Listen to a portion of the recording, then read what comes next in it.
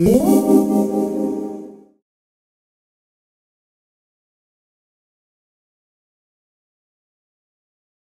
right. So, Kathryn, you're a hospital pharmacist, yes. Advanced clinical pharmacist.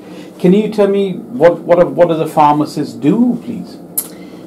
So in hospital, daily roles would be going onto the ward, checking prescriptions, checking for accuracy, clinical safety, any drug interactions, that kind of thing. Also attending ward rounds and MDTs with the medical team for the same thing, to help promote medicines optimisation and ensure patients are getting the best out of their medications as well. Okay, so you check like drug charts and so on to ensure everything is prescribed safely and appropriately and most effectively and so.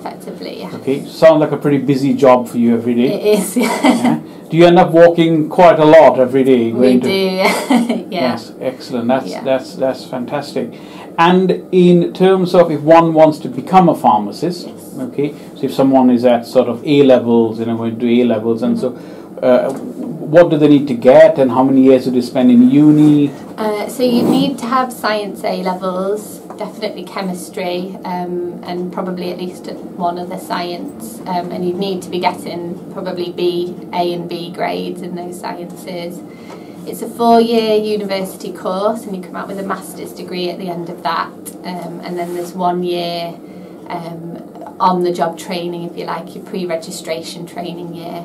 At the end of that year, you do another exam, and then you're a qualified pharmacist. All right. And the 1 year that you spend as a pre-registration, are you sort of working and studying? So do you get paid during that time? Yes, you do, yeah. So you can either do that in hospital or in a community pharmacy, depending on where you see your career going. Okay. And, I mean, you've been doing this for a few years. Do you like what you do? I do, yeah. Would you promote it as something that's a good career choice for a young person? Yeah, definitely.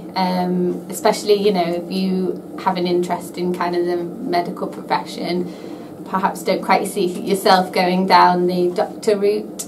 Pharmacy it's a really good career. You get to work with some really brilliant people. Like surgeons, like me. Surgeons, yeah. And is there quite a need for pharmacists in the NHS in the UK? There is, yeah, definitely. There's always jobs in hospital pharmacy, and there's a really good, clear career progression as well. So you start as a junior pharmacist, you rotate through different specialties, you get to experience lots of different areas, and then kind of, I suppose, once you've decided what area you're interested in, you can then progress to the more advanced clinical pharmacist level. And a good work-life balance? Definitely good work-life balance. Excellent, brilliant. Thank you so much for that. Thank you. Cheers.